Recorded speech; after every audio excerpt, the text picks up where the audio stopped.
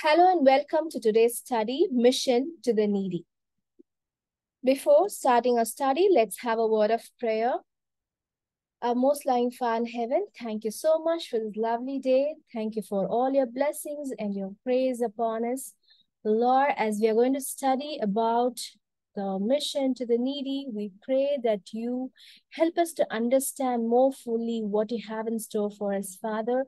Lord, may the Holy Spirit be present with us throughout the study to help us understand and help us to dig deeper into your word. For we pray in Jesus' precious name. Amen. Mission to the needy. The key text is taken from the book of Matthew, chapter 25, verse 40. And the king will answer and say to them, Assuredly I say unto you, inasmuch as you did it to one of least of these my brethren, you did it to me.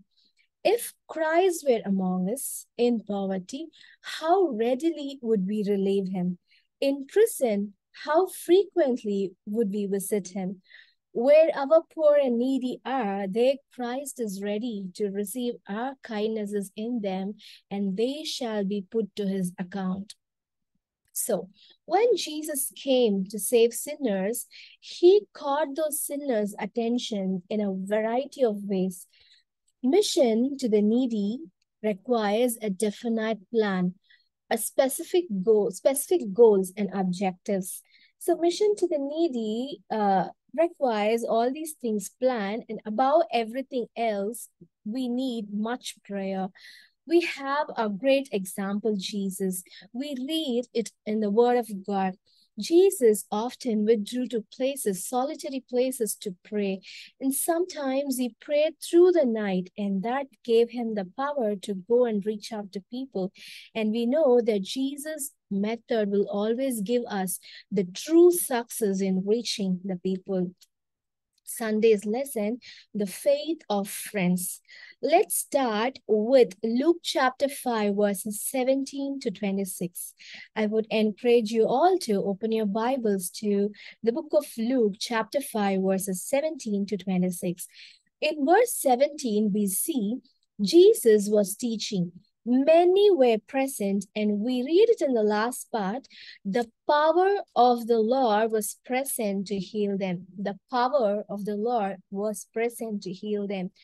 I'm reading verses 18 to 20. And behold, men brought in a bed a man which was taken with a palsy, and they sought means to bring him in and to lay him before him. And when they could not find by what way they might bring him in because of the multitude, they went upon the household and let him down through the tiling with his couch into the midst before Jesus. Verse 20, and when he saw their faith, when Jesus saw their faith, he said unto him, Man, thy sins are forgiven thee. In verse 17, we see the power of the Lord was present to heal them. So that's an encouragement for us. When we try to help people reach to Christ, we will have the power of the Lord present. And yeah, the power of the Lord is present to bring about a change. We just need to take that step, that initiation in order to reach people. When Jesus was present for the needy, there was a need for others to be a bridge between Jesus and the ones who are in need. Let me read few thoughts from a commentary, Matthew Henry's commentary. So 6 days we ought to labor, not only for the world, but for the soul, welfare and the welfare of that. I'm reading it again. 6 days we ought to work, not for the world, but for the soul and the welfare of that. So whenever there was occasion, Christ had not to seek for the power, it was present to heal. Whenever there was occasion, Christ had not to seek. He need not seek for the power, but it was always present to heal. So the duties that are taught and recommended to us by the stories. In our applications to Christ, we must be pressing and urgent. That is an evidence of faith, and it is very pleasing to Christ and prevailing with him. Friends of the sick man sought means to bring him in before Christ. When they tried the traditional way of entering in through the door, when they couldn't do it, when the endeavor did not work out, then they did not give up. When they were baffled in their endeavors, they did not give up their cause, but when they could not get in by the door, they untiled the house. They used the unconventional method. Sometimes we need to be innovative in order to reach out to people, in order to bring them to Christ. So in the Word of God, we see Jesus reaching out to people in a variety of ways. And the particular passage that we read here, that we have here, is an interesting one. And Jesus did not condemn them for using this method. Instead, he approves them. Yeah, he approves them. So the gospel reveals what some men went through in order to bring a needy person to Jesus. This work, this work of reaching out to people will require faith, faith in God that He is there, His power is there in for us. This power is there. This power will be manifested in us in order to reach out to people. And then we need to take an action. Action is very important. And then sometimes we need to be patient with people. We need to be patient with people, patient with the circumstances. And then we need to be willing to work. We need to be willing to work for God. We need to have the heart to reach out to people, and then to be unconventional if need be. Just like the friends of the sick man, we need to find innovative ways to reach out to people. And with that, we'll move on to the Monday's lesson, Christ's method alone. John chapter 5, verses 1 to 9. Here, we read about the healing of the man with infirmity for 38 years by the pool of Bethesda. Jesus is coming in search of this person. He came in search of this person with a question, will thou be made whole? Jesus saw him lying. His eyes, God's eyes, are always on the needy and poor, and he really and truly cares for the needy and poor. So one of the Bible commentators compare this pool of Bethesda to a hospital. Here is where people come to do their alms and to help the people who are in need and all that.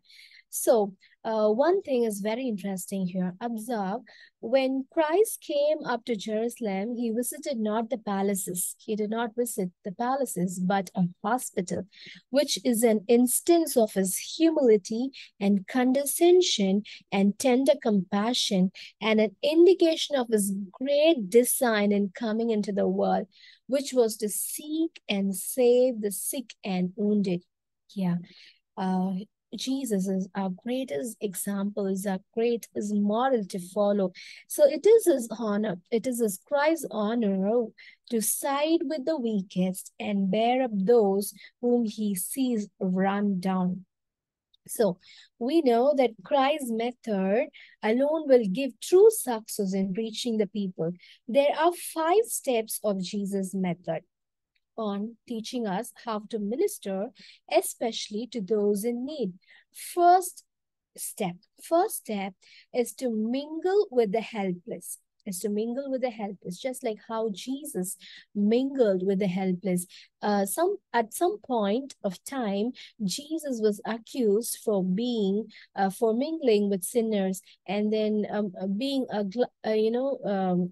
having food with the sinners, and they even titled him as a gluttonous person. So the first step that we can learn from Jesus' method is to mingle with the helpless.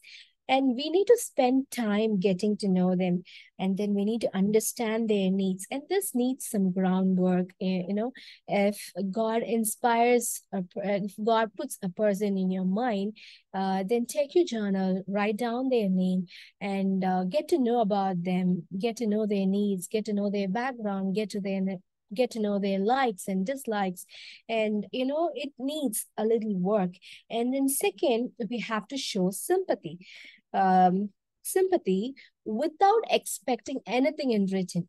you know you cannot go and talk to them for 2 days, and third day you cannot expect them to accept Christ or accept your thoughts, your beliefs, and all that. But um, instead of expecting anything in return, we just have to go with the true spirit of helping, with the true spirit of meeting their needs. And when we do that wholeheartedly, yes, the Lord is going to give us um, a great reward. And third step, we have to minister to their needs. In John chapter 5, verses 1 to 7, first Jesus spoke. First Jesus spoke, and then he asked what he wanted. Then he worked a miracle. That's an example for us to follow. But in the story of the man possessed by an unclean spirit, Jesus took complete control of the situation, doing for the helpless what he could not do for himself. So, in some instances, we need to step in and help. We need to step in and help. Fourth step of Jesus' method is winning their confidence. This doesn't happen so easily, but you have to work with all your heart. When you help and minister to them, you gain their trust. And when you gain their trust, they start listening to what you are ready to say. So, we have to remember that the healing is not just physical, but it has to concentrate on the spiritual level also, and not just spiritual, physical, spiritual, emotional, social. And there are so many needs of men that are not met. So, and we shouldn't forget the weighty matter, the eternal life. You know, we will have a friend, we'll have a colleague, we'll have a neighbor. um we have so many people around us, and they are so good to us. They will be really a good person. And uh, won't you want them to be with you in heaven? We have to remember that presenting to them the eternal life is very important, more than anything else. So when you have done your work, your part, and when you have gained their confidence, then the next step, the fifth step, obviously, is to lead them to Jesus. Yeah. So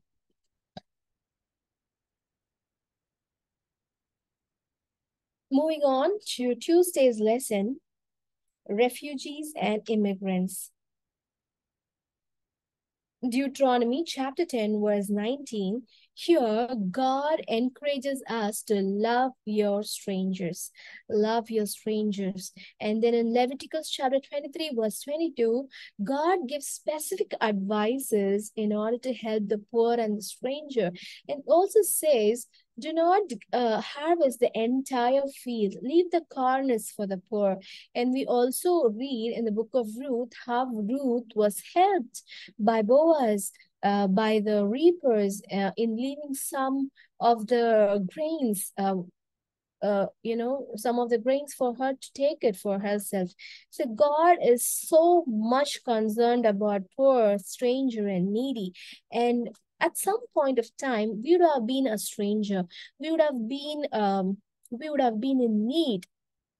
You know, uh, we know how it feels to be a stranger in a place. We know how good it would be. It was when someone came and checked on us, or someone made us feel at home and all that. So we shouldn't forget to love our strangers. John chapter 15, verse 13, it talks about laying of our lives for our friends. So how much love we should have. Only the hearts that are touched by the love of God, the praise of God, can reach out to people, will have the hunger and thirst for the souls. we will get that mentality of laying down of our lives for our friends.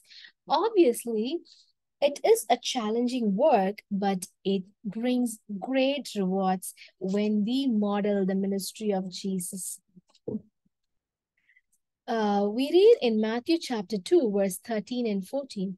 When they were departed, behold, the angel of the Lord appeared to Joseph in a dream, saying, Arise and take the young child and his mother and flee into Egypt. And be thou there until I bring thee word, for Herod will seek the young child to destroy him. Verse 14. When he arose, he took the young child and his mother by night and departed into Egypt. No, here we see Jesus was a refugee. Jesus was a refugee. Can you imagine? Mary had just given birth to a baby, and that is a phase which is very difficult, postpartum phase, where they'll have so many challenges practically.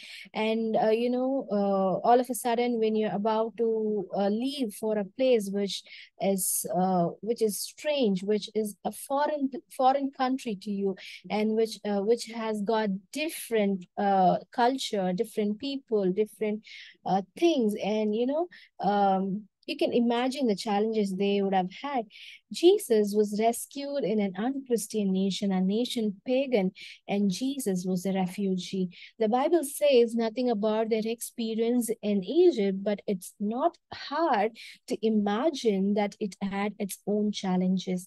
Perhaps some of the challenges that a refugee will face as well. So, uh, when um, when we see ways and means to mingle with the refugees and immigrants, yes, it will be challenging in order to mingle, to understand their priorities, their different backgrounds. You know, we will often face the legitimate fear, the reasonable fear, because the immigrants and refugees, they look different from us. They do not speak our language, they do not share the same religious values, and they do not even eat our food, the food that we eat. So, getting to know them, to mingle with them is going to be tough, but nothing is impossible with God. So, the very first step that we have to do is to pray. We need to pray, and God will open up the doors and He will bring opportunities.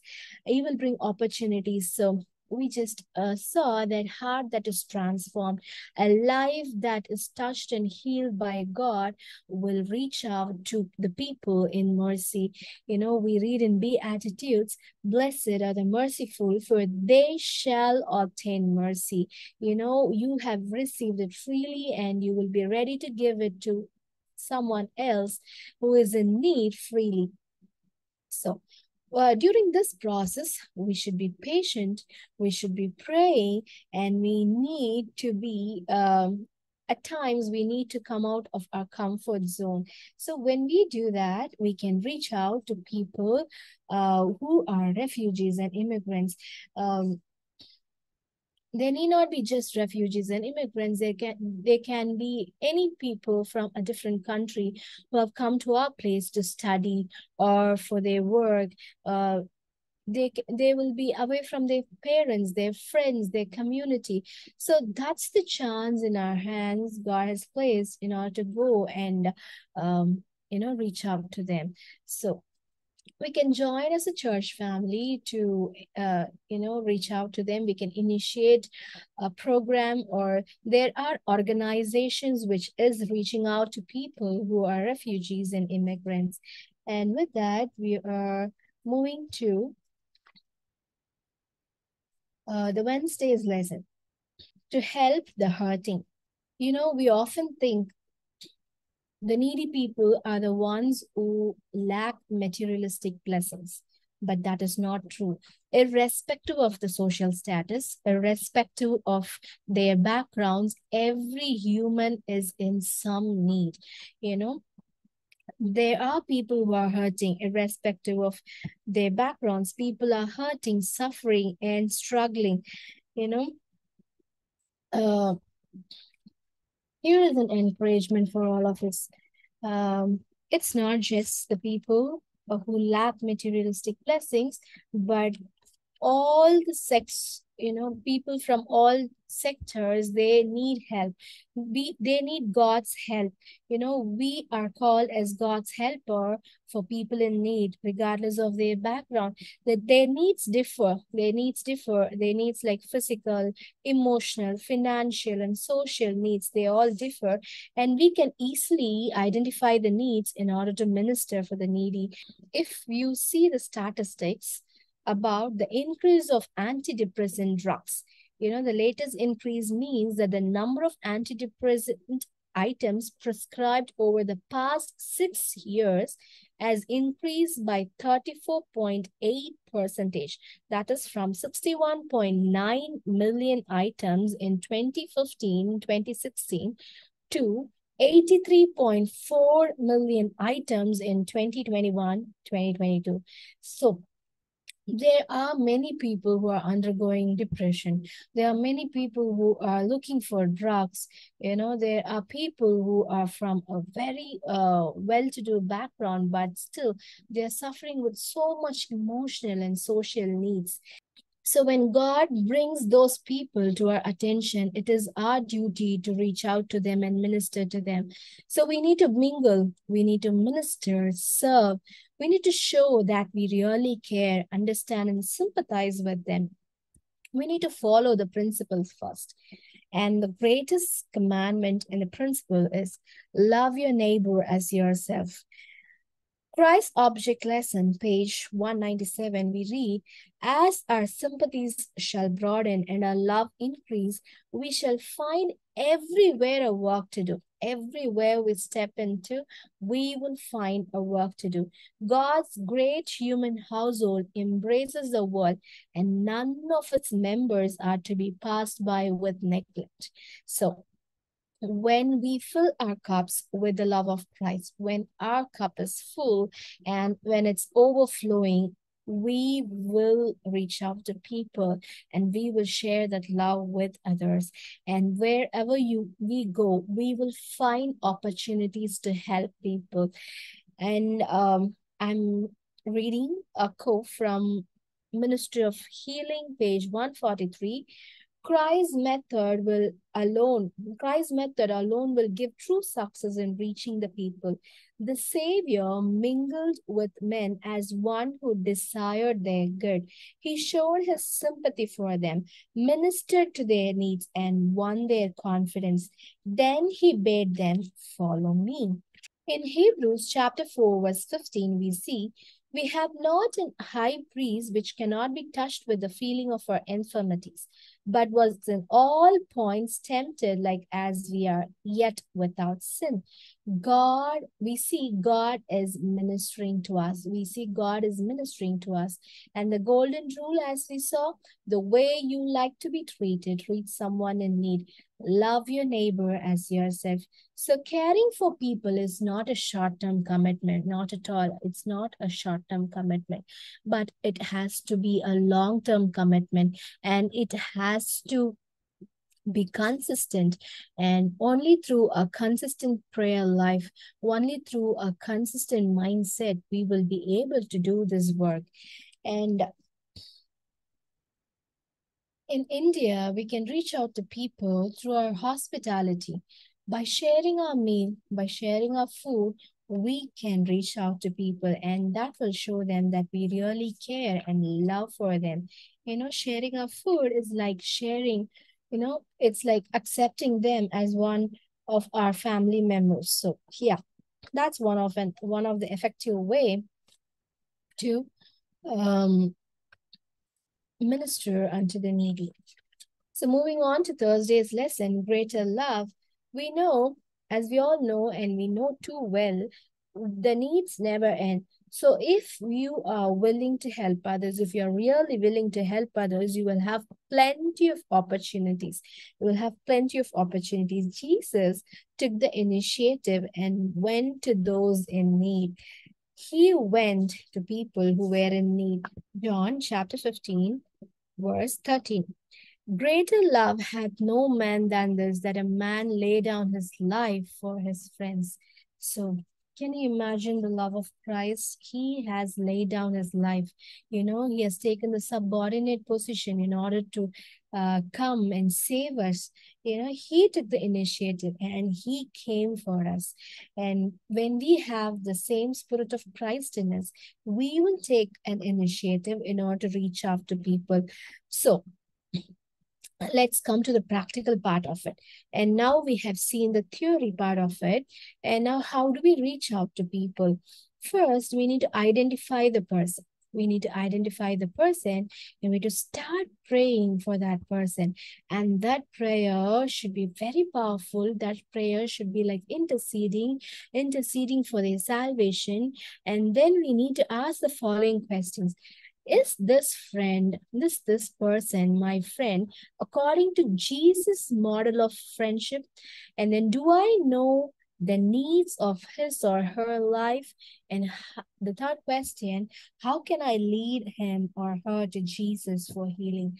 These are the questions that we need to ask when we are trying to befriend a person and when we're trying to bring that person to Christ.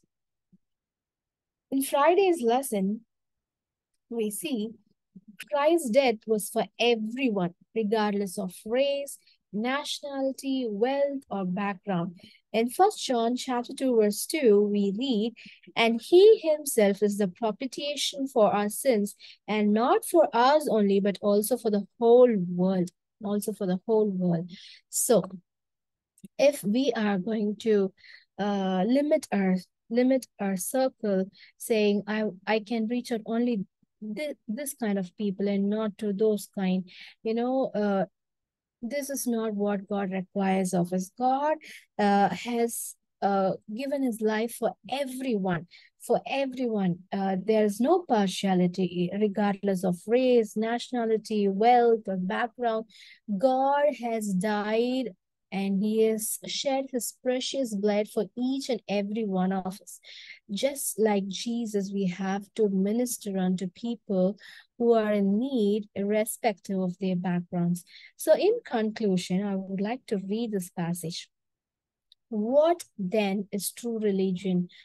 Religion that our God, our Father, accepts as pure and faultless is this: to look after orphans and widows in their distress, and to keep oneself being polluted by the world. James chapter 1, verse 29. It seems that James is somewhat echoing these words of Jesus, saying, for I was hungry and you gave me something to eat. I was thirsty and you gave me something to drink. I was a stranger and you invited me in. I needed clothes and you clothed me. I was sick and you looked after me. I was in prison and you came to visit me. Recorded in the book of Matthew, chapter 25, verses 35 to 37.